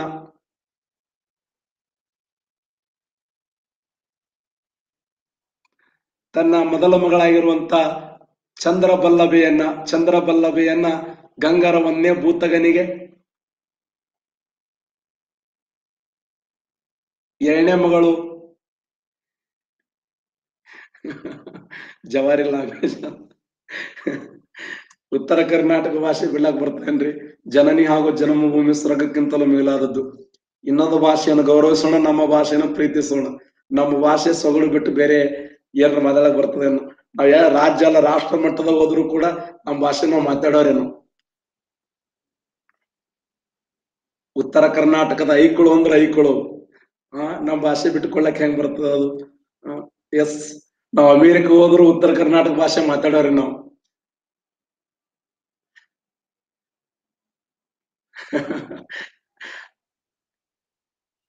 ಯಾಕ್ರಿ ಅಜರುದ್ದೀನ್ ಅವ್ರೆ ಮಲ್ನಾಡ್ದಾಗ ಅವ್ರು ನನ್ ಕೈ ಕಲ್ತಾರ ನೋಡ, ಬೆಂಗಳೂರು ಮಲ್ನಾಡ್ದಾಗ. ನಾ ಏನ್ರ ನನ್ನ ಭಾಷೆ ಬಿಟ್ಟು ಬೇರೆ ಮಾತಾಡ್ತೀನ? ಅಜರುದ್ದೀನ್ ಮಂಡ್ಯದವ್ರು, ಅವ್ರ ಭಾಷೆಯನ್ನು ನಾವು ಗೌರವಿಸೋಣ, ನಮ್ಮ ಭಾಷೆಯನ್ನು ಅವ್ರು ಗೌರವಿಸ್ತಲಿ ಅಷ್ಟೇ. ಎಸ್, ಇಲ್ಲಿ ಬಂತು ಅಜರುದ್ದೀನ್. ಎಸ್, ನಿಮ್ ಭಾಷೆನೇ ಸೂಪರ್ ಸರ್. ಇಲ್ಲ, ನಿಮ್ ಭಾಷೆನೂ ಸೂಪರ್ ಇದೆ, ಹಂಗೇನಿಲ್ಲ. ಕರ್ನಾಟಕದಲ್ಲಿ ಅತಿ ಹೆಚ್ಚು ಅಚ್ಚು ಕನ್ನಡ ಮಾತನಾಡುವ ಜಿಲ್ಲೆ ಅಂದ್ರೆ ಮಂಡ್ಯ ಮತ್ತು ಮೈಸೂರು. ನಾವ್ ಹಂಗೇನಿಲ್ಲ. ಬಟ್ ನಮ್ಮ ಭಾಷೆ ನಾವು ಮಾತಾಡ್ತೀವಿ, ನಿಮ್ ಭಾಷೆ ನೀವು ಮಾತಾಡೋದು. ನಮ್ಮ ಭಾಷೆಗೆ ನೀವು, ನಿಮ್ ಭಾಷೆಗೆ ನಾವು ಗೌರವವನ್ನು ಕೊಡುವಂಥದ್ದು. ಈತ ತನ್ನ ಮಗಳು ಚಂದ್ರ ಬಲ್ಲಭಿಯನ್ನ ಗಂಗರ ಒಂದೇ ಭೂತಗನಿಗೆ, ಎರಡನೇ ಮಗಳನ್ನ ಶೀಲಾ ಮಹಾದೇವಿಯನ್ನ ವ್ಯಂಗ್ಯ ಚಾಲುಕ್ಯ ವಿಷ್ಣುವರ್ಧನನಿಗೆ, ಮೂರನೇ ಮಗಳು ಸಮ್ಮಕ್ಕಳನ್ನ ಪಲ್ಲವರ ನಂದಿವರಮನಿ ಕೊಟ್ಟು ಮದುವೆ ಮಾಡ್ತಾನೆ. ಇನ್ನೊಂದು ಮಗಳು ಇರ್ತದು ರೇವಕ ಅಂತೇಳಿ. ರೇವಕ ಅದು ಕೊನೆಯ ಮಗಳು. ಅವ್ರ ಅಪ್ಪ ಹೇಳ್ತಾರೆ, ಪಪ್ಪ ನನ್ನನ್ನ ಕೊಟ್ಟು ಮದುವೆ ಮಾಡ್ಕೋಬೇಡ, ನೀ ತಲೆ ಕಡಿಸೋ ಹೋಗ್ಬೇಡ. ಈಗಾಗಲೇ ನಾನು ಯಾರು ಭೂತಗ, ಒಂದೇ ಭೂತಗನ ತಮ್ಮ ಇನ್ನೊಬ್ಬ ಇರ್ತಾನ ಎರೆಯಂಗ ಅಂತ. ಎರೆಯಂಗನಿಗೆ ಈಗಾಗಲೇ ನಾವು ಪರಸ್ಪರ ಮೆಚ್ಚಿದ್ದೇವೆ, ನಾವು ಮಾಡಿಕೊಳ್ಳುತ್ತೇವೆ ಅಂತೇಳಿ ರೇವಕ ಸಣ್ಣ ಮಗಳು. ಎರೆಯಂಗ ಯಾರು ಅಂತಂದ್ರೆ ಕೊನೆಯ ಮಗ. ನೀವು ಇದರ PhD ಶಿವಣ್ಣ ನಮಸ್ತೆ. ರೇವಕ ಎರೆಯಂಗನಿಗೆ ಕೊಟ್ಟು ಮದುವೆ ಮಾಡಲಾಗುತ್ತದೆ. ರೇವಕ, ಅವಳ ಹೆಸರು ರೇವಕ, ಆ ಹುಡುಗನ ಹೆಸರು ಏನಂದ್ರೆ ಎರೆಯಂಗ. ರೇವಕ ಎರೆಯಂಗ ಇವರೆಲ್ಲ ಅಮೋಘ ವರ್ಷ ಉಪತುಂಗನ ಮಕ್ಕಳು. ಹಿರಿಯ ಮಗಳು ಚಂದ್ರ ಬಲ್ಲಭೆ, ಎರಡನೇ ಮಗಳು ಶೀಲಾ ಮಹಾದೇವಿ, ಮೂರನೇ ಮಗಳು ಸಮ್ಮಕ್ಕಳು, ನಾಲ್ಕನೇ ಮಗಳು ರೇವಕ ಎರೆಯಂಗ.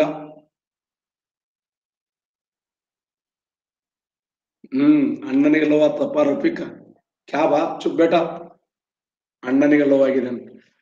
ಎಸ್, ಎಷ್ಟು ಜೈನದ ಇವು ಅದ್ಭುತ ರತ್ನಗಳ ಒಂದೊಂದು ಸಾಮಾನ್ಯ ಇಲ್ಲಿ. ಎಸ್, ನೆಕ್ಸ್ಟ್ ನೀಲಗುಂದ ಮತ್ತು ಶಿರೂರು ಶಾಸನಗಳ ಪ್ರಕಾರ, ನೀಲಗುಂದ ಹಾಗೂ ಶಿರೂರು ಶಾಸನಗಳ ಪ್ರಕಾರ ಅಂಗ, ವಂಗ, ಮಗಧ, ಮಾಳವದ ಅರಸರು ಇವರನ್ನು ಗೌರವದಿಂದ ಕಾಣುತ್ತಿದ್ದರು. Very important. ನೀಲಗುಂದ ಹಾಗೂ ಶಿರೂರು ಶಾಸನಗಳ ಪ್ರಕಾರ ಅಂಗ, ವಂಗ, ಮಗಧ ಮತ್ತು ಮಾಳವದ ಅರಸರು. ಅವ್ರ ಅಪ್ಪನ ಹವಾ ಹಿಂಗಿತ್ತು, ಇವಂದೇನ್ ಹವಾ ಅಲ್ಲ, ಅವ್ರ ಅಪ್ಪಂದ ಹವಾ. ಅವ್ರ ಅಪ್ಪ ಯಾರಂದ್ರೆ ಅಮೋಘ ವರ್ಷ ಉಪತುಂಗನ ತಂದನೆ ಮೂರನೇ ಗೋವಿಂದ.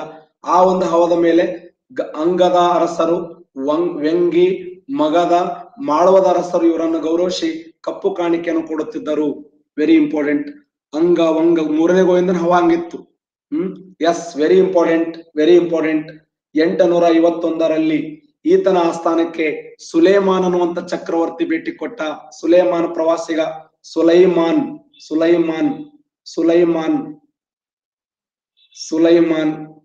Very important. ಅಮೋಘ ವರ್ಷ ಉಪತುಂಗನ ಆಸ್ಥಾನಕ್ಕೆ ಭೇಟಿ ಕೊಟ್ಟ ಪ್ರವಾಸಿಗ ಯಾರಂದ್ರೆ Sulaiman. Very important. Sulaiman very important. ಪ್ರವಾಸಿಗ, ಅರಬ ಪ್ರವಾಸಿಗನಾಗಿರುವಂತ Sulaiman ಅನ್ನುವಂತ ವ್ಯಕ್ತಿ ಈತನ ಆಸ್ಥಾನಕ್ಕೆ ಭೇಟಿ ಕೊಡ್ತಾನೆ. ಈತ ಹೇಳ್ತಾನೆ, ಜಗತ್ತಿನ 4 ಸರ್ವಶ್ರೇಷ್ಠ ಸಾಮ್ರಾಜ್ಯಗಳಲ್ಲಿ ಒಂದು ಅಂತ. ನೋಡಿ, ಎಂಟ್ರಿ ಕೊಟ್ಟ ತಕ್ಷಣ ಒಂದು ಮಾತು ಹೇಳ್ತಾನೆ ಸ್ನೇಹಿತರೆ, ಜಗತ್ತಿನ 4 ಸರ್ವಶ್ರೇಷ್ಠ ಸಾಮ್ರಾಜ್ಯಗಳಲ್ಲಿ ಇದು ಕೂಡ ಒಂದು ಅಂತ. ಜಗತ್ತಿನ 4 ಸರ್ವಶ್ರೇಷ್ಠ ಸಾಮ್ರಾಜ್ಯಗಳಲ್ಲಿ. ಇದನ್ನ ಕಂಡು ಅಮೋಘ ವರ್ಷ ಉಪತುಂಗ ಅಂತಾನೆ ಕರ್ಕೊಂಡು ಹೋಗಿ ಕೇಳ್ತಾನೆ, ಯಾರೋ ಮರ ನೀನು, ಎಷ್ಟು ಅದ್ಭುತವಾಗಿ ಮಾತಾಡ್ತಲ್ಲ ಬಾ ಅಂತೇಳಿ. ಯಾಕಂದ್ರೆ ಅವನ ಮಾತುಗಳನ್ನ ಕೇಳಿ, ಅವನ ವಿಚಾರಗಳನ್ನು ಕೇಳಿ ಈತ ಅಮೋಘ ವರ್ಷ ಉಪತುಂಗ ಕಣ್ಣೀರ್ ಹಾಕಿದ ಅಂತ. ಯಾಕಂದ್ರೆ ಇನ್ನೂ 3 ಸಾಮ್ರಾಜ್ಯಗಳು ಯಾವ ಹೇಳಪಟ್ಟ ಅಂತೇಳಿ. ಇನ್ನೂ 3 ಸಾಮ್ರಾಜ್ಯಗಳು ಯಾವಂದ್ರೆ, ಒಂದು ಚೀನಾ ಸಾಮ್ರಾಜ್ಯ, ರೋಮ ಸಾಮ್ರಾಜ್ಯ, ಅರಬ ಸಾಮ್ರಾಜ್ಯ. ಚೀನಾ, ರೋಮ, ಅರಬ ಫೇಮಸ್ 3 ಸಾಮ್ರಾಜ್ಯಗಳು. ಒಂದು ಚೀನಾ ಸಾಮ್ರಾಜ್ಯ, ರೋಮ ಸಾಮ್ರಾಜ್ಯ, ಇನ್ನೊಂದು ಅರಬ ಸಾಮ್ರಾಜ್ಯ.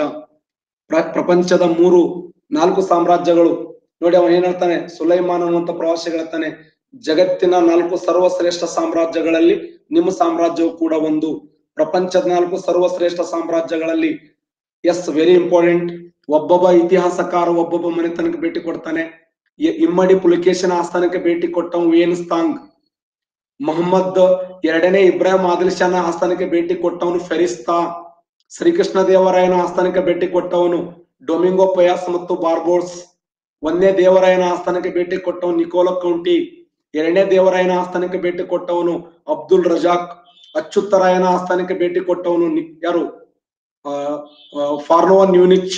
ವಿರೂಪಾಕ್ಷರಾಯನ ಆಸ್ಥಾನಕ್ಕೆ ಭೇಟಿ ಕೊಟ್ಟವನು, ನಾ ಮುಂದೆ ಹೇಳ್ತಾ ಹೋಗ್ತೇನೆ, ವೆರಿ ಇಂಪಾರ್ಟೆಂಟ್ ಪಾಯಿಂಟ್, ಮುಂದೆ ಹೇಳ್ತಾ ಹೋಗ್ತೇನೆ.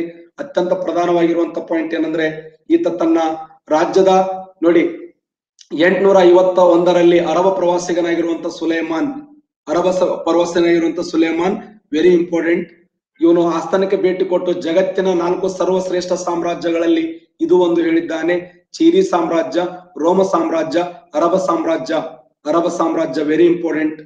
851ರಲ್ಲಿ ಅರಬ ಪ್ರವಾಸಿಗನಾಗಿರುವಂತ ಸುಲೇಮಾನ್ ಈತನ ಆಸ್ಥಾನಕ್ಕೆ ಭೇಟಿ ನೀಡಿ ಜಗತ್ತಿನ 4 ಸರ್ವಶ್ರೇಷ್ಠ ಸಾಮ್ರಾಜ್ಯಗಳಲ್ಲಿ ಅಬ್ದುಲ್ ರಜಾಕ್ ಯಾರ ಆಸ್ಥಾನ ಅಂತಂದ್ರೆ 2ನೇ ದೇವರಾಯನ ಆಸ್ಥಾನಕ್ಕೆ, ವೆರಿ ಇಂಪಾರ್ಟೆಂಟ್. ಅರಬ ಪ್ರವಾಸಿಗನಾಗಿರುವಂತ ಸುಲೇಮಾನ್ ಇವನ ಆಸ್ಥಾನಕ್ಕೆ ಭೇಟಿ ಕೊಟ್ಟು ಜಗತ್ತಿನ 4 ಸರ್ವಶ್ರೇಷ್ಠ ಸಾಮ್ರಾಜ್ಯಗಳಲ್ಲಿ ಇದು ಕೂಡ ಒಂದು ಅಂತ ಹೇಳಿದಂತ ಒಬ್ಬ ದೊರೆ ಯಾರು ಅಂತಂದ್ರೆ, ಸಾರಿ ಆ ಪ್ರವಾಸಿಗ ಯಾರು ಅಂದ್ರೆ ಸುಲೈಮಾನ್ ಅನ್ನುವಂತ ಪ್ರವಾಸಿಗ ಭೇಟಿ ಕೊಟ್ಟ, ವೆರಿ ಇಂಪಾರ್ಟೆಂಟ್. ಆಮೇಲೆ ಸ್ನೇಹಿತರೆ, ತನ್ನ ರಾಜ್ಯ ರಕ್ಷಣೆಗಾಗಿ, ಇದು ಪ್ರಶ್ನೆಯಾಗಿದೆ, ತನ್ನ ರಾಜ್ಯ ರಕ್ಷಣೆಗಾಗಿ ತನ್ನ ಎಡಗೈ ಹೆಬ್ಬೆರಳನ್ನು ಕೊಟ್ಟಿರ್ತಕ್ಕಂಥ ವ್ಯಕ್ತಿ. ಒಂದ್ಸರಿ ಏನಾಗಿತ್ತು ಅಂದ್ರೆ, ತನ್ನ ಅರಮನೆಯಲ್ಲಿ ತನ್ನ ಸಾಮ್ರಾಜ್ಯಕ್ಕೆ ಮಳೆ ಬಂದಿರಲಿಲ್ಲ ಅಂತ. ಮಳೆ ಬರದೇ ಇರುವ ಸಮಯದಲ್ಲಿ ಕೊಲ್ಲಾಪುರದ ಮಹಾಲಕ್ಷ್ಮಿಗೆ ಹೋಗಿ ಒಂದು ಆರೈಕೆ ಮಾಡ್ತಾನೆ. ಏನು ಅಂತಂದ್ರೆ ಕೊಲ್ಲಾಪುರದ ಮಹಾಲಕ್ಷ್ಮಿಯೇ, ನನ್ನ ಭಾಗದ ಜನರಿಗೆ ಮಳೆ ಬಂದ್ರೆ ಸಂಪೂರ್ಣವಾಗಿ ಮಳೆ ಬಂದ್ರೆ ನನ್ನ ಎಡಗೈ ಹೆಬ್ಬೆಟ್ಟನ್ನು ಕೊಡ್ತೀನಿ ಅಂತ. ಇವ್ರು ನಿಜವಾದ ಅರಸರ ಸ್ನೇಹಿತರೆ. ನಮ್ಮ ನಾಳುವಂತ ರಾಜ್ಯ ನಾಯಕರು ನೋಡ್ರಿ ನೀವು, ಇನ್ನೊಬ್ಬರ ಹೆಬ್ಬೆಟ್ಟನ್ನು ಕಡಿದು ತಾವು ಆಳ್ವಿಕೆ ಮಾಡುವಂತ ವ್ಯಕ್ತಿಗಳು.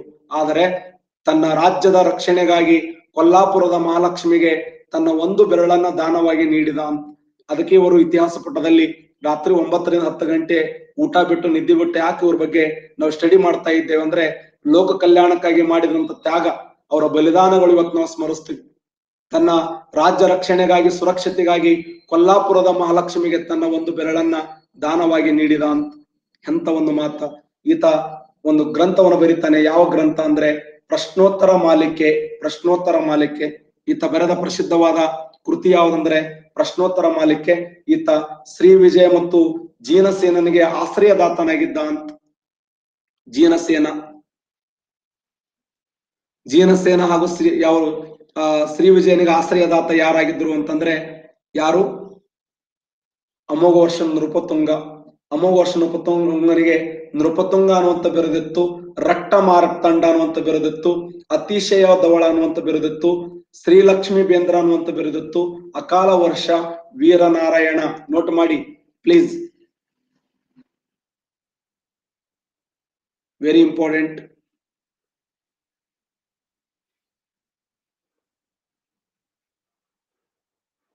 ಎಸ್, ಶ್ರೀ ವಿಜಯ ಬರೆದ ಪ್ರಸಿದ್ಧವಾದ ಕೃತಿ ಯಾವ್ದಂದ್ರ ಕವಿರಾಜ್ಯ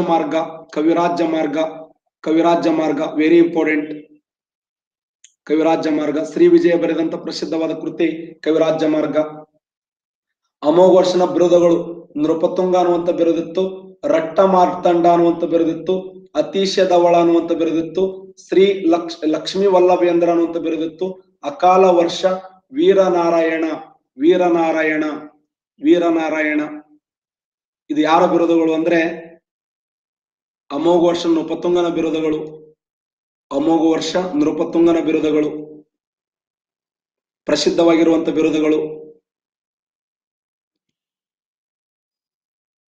ನೃಪತುಂಗ, ರಟ್ಟ ಮಾತಂಡ, ಅತಿಶಯ ಧವಳ, ಲಕ್ಷ್ಮೀ ವಲ್ಲಭೇಂದ್ರ, ಅಕಾಲ ವರ್ಷ, ವೀರನಾರಾಯಣ ಇವರ ಪ್ರಸಿದ್ಧವಾಗಿರುವಂತ ಬಿರುದುಗಳು.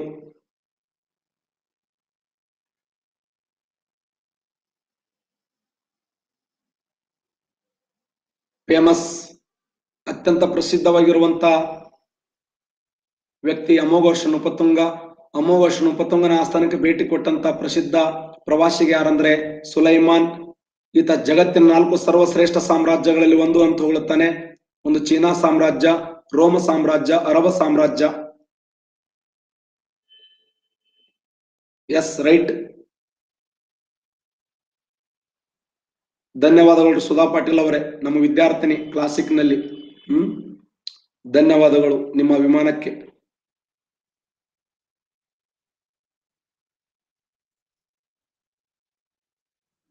ನೀವು ಓಕೆ ಐಶ್ವರ್ಯ ಅವರೇ, ಧನ್ಯವಾದ. ಕೇಳಿ, ಮುಂದೆ ಹೋಗೋಣ. ಎಲ್ಲರಿಗೂ ನಮಸ್ತೆ, ಎಲ್ಲರಿಗೂ ನಮಸ್ತೆ. ಎಲ್ಲ ನನ್ನ ವಿದ್ಯಾರ್ಥಿಗಳೇ. ಓಕೆ ಓಕೆ, ಮುಂದೆ ಹೋಗೋಣ. ವೇಟ್. ಕೌಶಲ್ಯ ಅವರೇ ನೋಟ್ ಮಾಡಿ. ಕೀರ್ತಿ ಪಾಟೀಲ್ ಅವರು MCC Malnad career academy.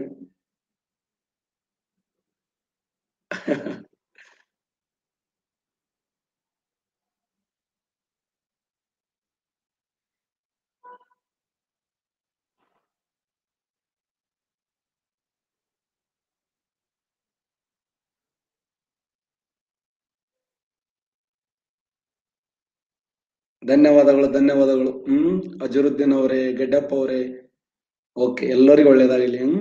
Okay okay okay.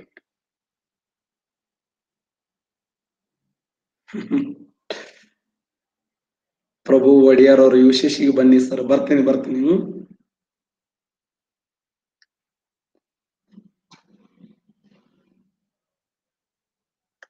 Next ಹೋಗೋಣ. ಇವರೇನ್ ಇಂಪಾರ್ಟೆಂಟ್ ಅಲ್ಲ. 1ನೇ ಕೃಷ್ಣ, 2ನೇ ಕೃಷ್ಣ ಇವನು ಇಂಪಾರ್ಟೆಂಟ್ ಅಲ್ಲ. 3ನೇ ಇಂದ್ರ ಬಿದ್ದು ಒದ್ದೆಡೆ ಒಂದು ಕ್ವಶನ್ ಕೇಳಲಿ ಅವ್ರ ಮೇಲೆ.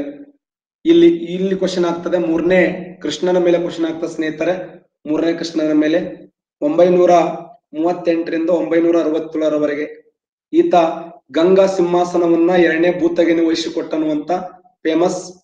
943ರಲ್ಲಿ ತಮಿಳುನಾಡಿಗೆ ಮುತ್ತಿಗೆ ಹಾಕಿ ಕಂಚಿ ಮತ್ತು ತಂಜಾವೂರುಗಳನ್ನು ವಶಪಡಿಸಿಕೊಂಡನು. ಫೇಮಸ್. 943ರಲ್ಲಿ ತಮಿಳುನಾಡಿಗೆ ಮುತ್ತಿಗೆ ಹಾಕಿ ಕಂಚಿ ಮತ್ತು ತಂಜಾವೂರುಗಳನ್ನು ವಶಪಡಿಸಿಕೊಂಡನು. ಈತನ ಪ್ರಸಿದ್ಧವಾದ ಬಿರುದೇನೆಂದ್ರೆ ಕಂಚಿಯಗೊಂಡ. ಕಂಚಿಗೊಂಡ ಅಂದ್ರೆ ವಿಷ್ಣುವರ್ಧನ. ಕಂಚಿಯ ಕೊಂಡ ಅಂದ್ರೆ 3ನೇ ಕೃಷ್ಣ. ಇನ್ನೊಂದು ವಿಶೇಷ ಇಂಪಾರ್ಟೆಂಟ್ ಸ್ನೇಹಿತರೆ, 949ರಲ್ಲಿ ತಕ್ಕೊಳ್ಳಂ ಕಾಳಗ ಅಂತ ಫೇಮಸ್. ಗಿಡದಲ್ಲಿ ಬಾವುಲಿ ತರ ಯುದ್ಧ ಮಾಡಿದ್ದು. ಗಿಡದಲ್ಲಿ ಬಾವುಲಿ ತರ ಯುದ್ಧ ಮಾಡಿರ್ತಕ್ಕಂಥ ಹೋರಾಟ ತಕ್ಕೊಳ್ಳಂ ಕಾಳಗ.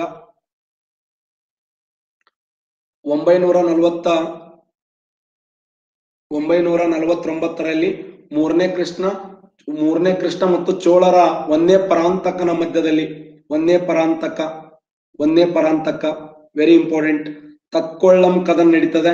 ಈ ಕದನದಲ್ಲಿ ಗಂಗರ 2ನೇ ಭೂತಗ ಪರಾಂತಕನ ಮಗ ರಾಜಾದಿತ್ಯ ಚೋಳನನ್ನ ಕೊಲೆ ಮಾಡಿದ. ಈ ಯುದ್ಧ ವಿವರಣೆಯನ್ನ ಮಂಡ್ಯ ಜಿಲ್ಲೆಯ ಹತ್ತಕೂರು ಶಾಸನದಲ್ಲಿ ತಿಳಿದು ಬರುತ್ತದೆ. ಹತ್ತಕೂರು ಶಾಸನದಲ್ಲಿ 949ರಲ್ಲಿ ಕೃಷ್ಣ ಮತ್ತು ಚೋಳರ ಮಧ್ಯದಲ್ಲಿ, ಅರಸರ ಮಧ್ಯದಲ್ಲಿ, ಒಂದೇ ಪರಾಂತಕನ ಮಧ್ಯದಲ್ಲಿ ಒಂದು ಯುದ್ಧ ನಡೀತದೆ. ತಕ್ಕೊಳ್ಳಂ ಕದನ ನಡೀತದು. ಈ ಕದನದಲ್ಲಿ ಗಂಗರ 2ನೇ ಭೂತಗ ಪರಾಂತಕನ ಮಗ ರಾಜಾದಿತ್ಯ ಚೋಳನನ್ನ ಕೊಲೆ ಮಾಡಿದ. ಈ ಯುದ್ಧ ವಿವರಣೆಯನ್ನ ಮಂಡ್ಯ ಜಿಲ್ಲೆಯ ಹತ್ತಕೂರು ಶಾಸನದಲ್ಲಿ ತಿಳಿದು ಬರ್ತದೆ. ಫೇಮಸ್.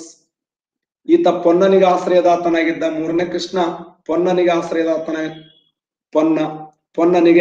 ಆಶ್ರಯದಾತನಾಗಿದ್ದ. ಈತ ರಾಮೇಶ್ವರದವರೆಗೆ ದಾಳಿ ಮಾಡಿ ಅಲ್ಲಿ ಕೃಷ್ಣೇಶ್ವರ ಮತ್ತು ಮಾರ್ತಾಂಡ ದೇವಾಲಯಗಳ ನಿರ್ಮಾಣ ಮಾಡಿ ವಿಜಯ ಸ್ತಂಭವನ್ನ ಸ್ಥಾಪಿಸ್ತಾನೆ. ವಿಜಯ ಸ್ತಂಭವನ್ನ ಇನ್ನ ಈ ಮನೆತನದ ಕೊನೆಯ ದೊರೆ ಯಾರು ಅಂದ್ರೆ ಎರಡನೇ ಈ ಮನೆತನದ ಕೊನೆಯ ದೊರೆ ಯಾರಂದ್ರೆ 2ನೇ ತೈಲಪ್ಪ. ಇವನನ್ನು ಸೋಲಿಸಿ ಆಕ್ಚುಲಿ ಈ ಮನೆತನದ ಕೊನೆಯ ದೊರೆ ಯಾರಂದ್ರೆ ಕೆಲವು ಬುಕ್ಗಳಲ್ಲಿ 2ನೇ ಕರ್ಕ ರೈಟ್ ಆನ್ಸರ್. 2ನೇ ತೈಲಪ್ಪ ಅಲ್ಲ, 2ನೇ ಕರ್ಕ ವೆರಿ ಇಂಪಾರ್ಟೆಂಟ್. ತೈಲಪ್ಪ ಅಲ್ಲ, 2ನೇ ಕರ್ಕ. 2ನೇ ಕರ್ಕನನ್ನು ಸೋಲಿಸಿ ಯಾರು ಈ ಪೇರ್ಮಾಡ ದೇವ ಅನ್ನಿಸ್ಕೊಂಡಿರ್ತಕ್ಕಂಥ ಇಮ್ಮಡಿ ತೈಲಪ್ಪ ಈ ಮನೆತನವನ್ನು ಸೋಲಿಸಿ ಕಲ್ಚೂರಿ ಚಾಲುಕ್ಯ ಮನೆತನವನ್ನ ಸ್ಥಾಪನೆ ಮಾಡ್ತಾನೆ. Very important. ಕಲ್ಯಾಣಿ ಕಲ್ಚೂರಿ ಮನೆತನದ ಸ್ಥಾಪಕ ಯಾರಂದ್ರೆ ಎರಡನೇ ತೈಲಪ್ಪ. ಓಕೆ, ನೆಕ್ಸ್ಟ್ ಅವಧಿಯಲ್ಲಿ ಇದ್ರ ಸ್ವಲ್ಪ ಆಡಳಿತ ಬಗ್ಗೆ ನಾವು ನೆಕ್ಸ್ಟ್ ಕ್ಲಾಸ್ ನಲ್ಲಿ ಅಧ್ಯಯನ ಮಾಡೋಣ. ನನಗೆ ಒಂದು ಸ್ವಲ್ಪ ಚೂರು ಕೆಲಸ ಇರುವುದರಿಂದ ನನ್ನ ಕ್ಲಾಸ್ ಇಲ್ಲಿಗೆ ಮೊಟ್ಟಕ್ಕೋಸ್ತಾ ಇದ್ದೇನೆ. ಸ್ನೇಹಿತರೆ, ಶುಭರಾತ್ರಿ. ಒಳ್ಳೇದಾಗಲಿ, ಎಲ್ಲರಿಗೂ ಒಳ್ಳೇದಾಗಲಿ. ಚೆನ್ನಾಗಿ ಓದಿ. ನಾಳೆ ಮತ್ತು ನಾಡಿದ್ದು, ಮೋಸ್ಟ್ಲಿ ನಾಳೆ ಆಗ್ಲಿಕ್ಕಿಲ್ಲ, ನಾನು ನೋಡ್ತೀನಿ, ಟೆಲಿಗ್ರಾಮ್ದಲ್ಲಿ SMS ಮಾಡಿರ್ತೀನಿ. ನಾಳೆ ಇದೆ, ಮೋಸ್ಟ್ಲಿ ನಾ ಮುಂದೆ ಹಾಕ್ತೀನಿ. ನನ್ ಸ್ವಲ್ಪ ವರ್ಕ್ ಇದೆ, ಒಂದಿಷ್ಟು ಬುಕ್ ಬರ್ತಾ ಇದ್ದೇನೆ ನಾನು. ಜಿಯೋಗ್ರಫಿ ಇನ್ನೇನು ಒಂದು 15-20 ದಿನದಲ್ಲಿ ಬುಕ್ ಬರ್ತಾ ಇದೆ ನಂದು. I have written one geography ಬುಕ್ಕಿಂದು ಒಂದ್ ಸ್ವಲ್ಪ ವರ್ಕ್ ಇರುವುದರಿಂದ ಇನ್ನ ಒಂದು 15-20 ದಿನದಲ್ಲಿ ನಿಮ್ ಕೈಯಲ್ಲಿ ಸೇರುವಂತ ಪ್ರಯತ್ನ ಆಗ್ತದೆ. Geography book, Karnataka, India, physical, world geography 3 ಸೇರಿದ್ದು ಜಿಯೋಗ್ರಫಿ ಬುಕ್ ಅನ್ನ ಲಾಂಚ್ ಮಾಡ್ತಾ ಇದ್ದೇನೆ. ಅದಕ್ಕೆಲ್ಲ ತಮ್ಮ ಆರೈಕೆ. ಓಕೆ, ಶುಭರಾತ್ರಿ, ಒಳ್ಳೇದಾಗಲಿ. Good night.